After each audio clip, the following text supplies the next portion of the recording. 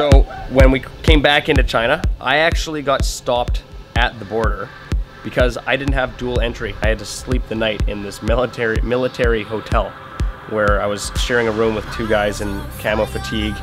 In the middle of the night, they took a table and they slid this table in front of the door to prevent me from escaping. And then they drove me back up to the border in Mongolia while Mike and Natalia went down into Shanghai. This is our new friend, Jason. Hi. From Hostelworld Asia. And he's showing us around town, showing us around Shanghai. Biggest city in the entire world.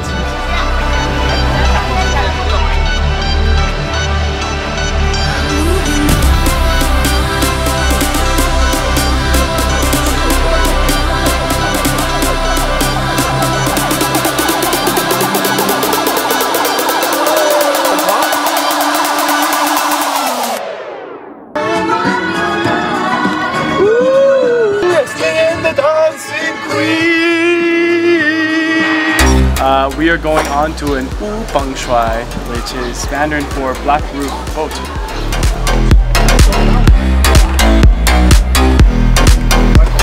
Trying to just keep it listening to music.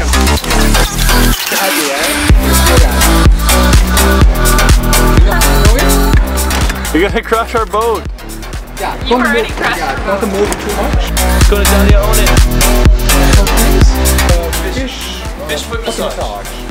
Fishies. It's like a vibrating. It's good.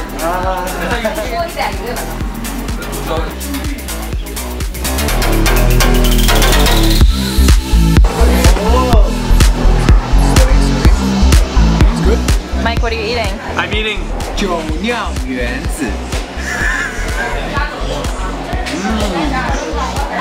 What do you eat, Natalia? I have no idea.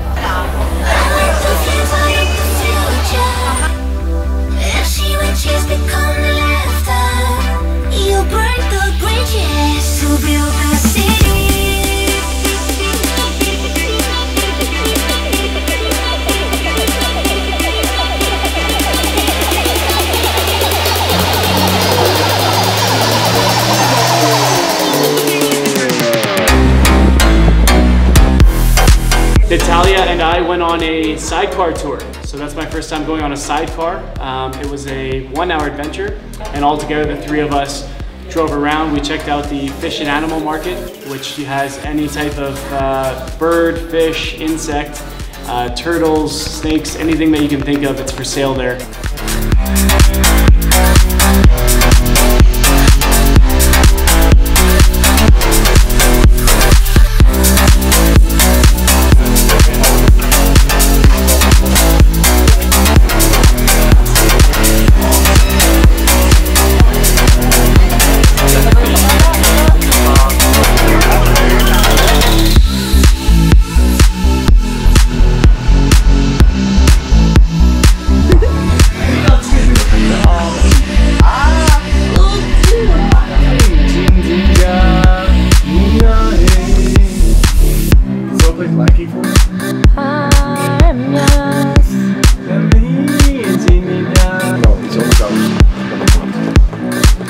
I really like Shanghai. Shanghai Hostelworld.